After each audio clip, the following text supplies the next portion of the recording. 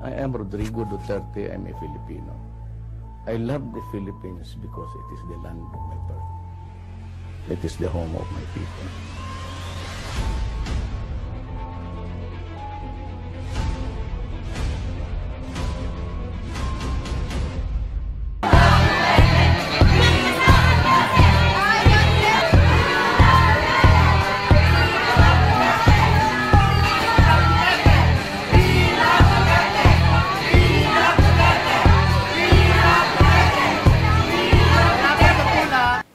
And I hope that Congress could expedite its approval. I have committed to the main rebellion fronts, the MI, pati men, that we will work for a federal setup and maybe grant them the territories that they want and the kind of framework or governance that they expect with a reformation of all the things in the Philippines. If we do not act on it expeditiously, I think that we are headed for a trouble. We must continue to talk, and we will urge Congress to fast-track it because they are getting impatient. And I told them of the wages of how to negotiate peace. Sabi ko, sandali lang, but we will comply on our side what we have promised. That is a commitment, not even a promise, but a commitment to the Moro people. Thank you, sir. Mr. Akiko Suzuki of Asahi Shimbun. I'm sorry. Yes, ma'am. Good evening. Good evening. I'm Akiko from the Asahi Shimbun. Are you joining me to Japan now? Yes, of course. I'm following you every time. Okay. Yes. On counter-terrorism, what was the lesson Philippine government learned after the Marawi incident? And are there anything that you can share with Prime Minister Abe? Also, about the reconstruction of Marawi, what do you expect? What kind of support do you expect from Japan? Thank you. I think the damage alone and the dimension of the destruction would tell Japan that we need their very best in their assistance. And I do not doubt that Japan can graciously give us the help that we of course we do not expect that Japan would solve all the problems for us, but I would see significant assistance considering, I said, the dimension of the destruction. I am hopeful that we can improve on these things periodically because we need really to rehabilitate Marawi. The failure to rehabilitate Marawi could have grave consequences for Mindanao and for the entire country. Can I have one more? No, ma? Thank you. Yes, for Japan, because I'm going there. Sorry, it's about U.S.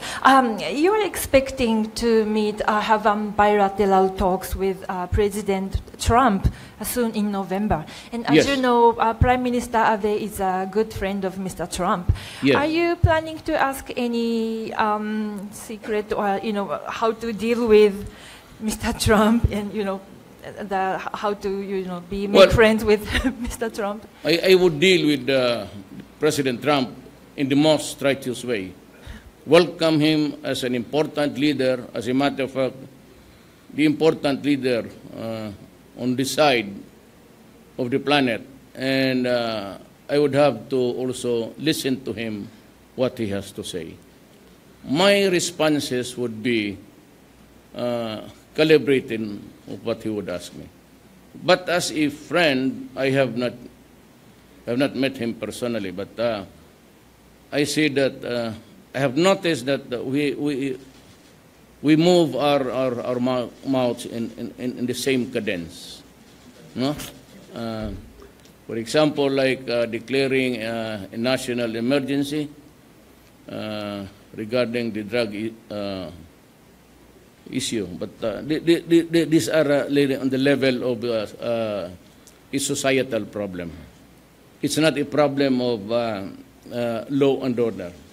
There are no warlords there. Maybe illegal handguns, very few, far and in between. Not the kind of the drug problem that we have here, that including mayors and barangay captains are affected heavily. So it would be terrorism, cooperation between the two countries, the fight against drugs, and all of this, I said, expect to be dealing with him around these topics. Thank you, sir. And of course, I forgot, the main, the opening agenda would really be Korea. We are worried, all of us, that, Murphy's Law, if anything can go wrong, it will go wrong. So that has always been a problem for us. You want to talk that with Mr. Trump or Mr. Abe, Mr. Trump, or Yeah, both maybe? Yes, I'm sure that we can agree, the three of us. I have talked to Trump over the electronic waves. I have personally talked to Minister Abe. So I said that a lot of those things would occupy a good space of our meetings. Thank you, sir. Sino pa? David Santos, CNN. Kung Parang naubos na ang kalaban, ah. Pwede ikaw? meron pa pong isa, hahabol mamaya. Si Regalado. Miss Regalado after David. Sir, mayong gabi, sir. David Santos po, sir. Mayor, now that the Marawi crisis has ended, no, and moving forward, of course, as you mentioned earlier, there are many lessons to be learned. And there are sectors now, cost-oriented groups, as well as some residents, calling, siguro, as part of the closure for this, to call for a deeper probe, a congressional probe, perhaps, to look into what really happened, why it happened, and the government's response. Your reaction, or your thoughts on this po muna, Mayor? Well, I can only answer you in the sphere of my environment. And it would be the executive department and for the armed forces and the police to study very carefully how it evolved and how to fight a new war. Because usually it is an urban terrorism, and you are up against concrete and iron. That's why it is a universal fact that in the Middle East took them 1 year, 2 years to do it. It's because there is always a high-rise building where you can position yourself comfortably while waiting for the kill. And I said in penetrating a lot of almost indestructible cover. Yan ang bago. On the side of the civilian sector, it's always, I said Monday after I shall have talked to the cabinet, Secretary Rocky would for you. We are about to do something in the faster alley. My second question po, Mayor. Well, some residents, perhaps overwhelmed by the devastation as a result of this 5-month conflict, are floating the idea, again with emphasis some residents lang, Mayor, of suing the government, of filing a class suit against the government, supposedly for converting the city into a wasteland as a result of this fighting. Your thoughts on this? Yes, it's well within the rights to do that. I agree with you that if you have a gripe and you think that justice should be done. And if they think that the Philippine courts should be prejudiced or biased, they can always go to the International Criminal Court. But let me answer you here and now that I declared martial law to answer the challenges of the moment, and I take full legal, criminal, and civil liability. Ako yun.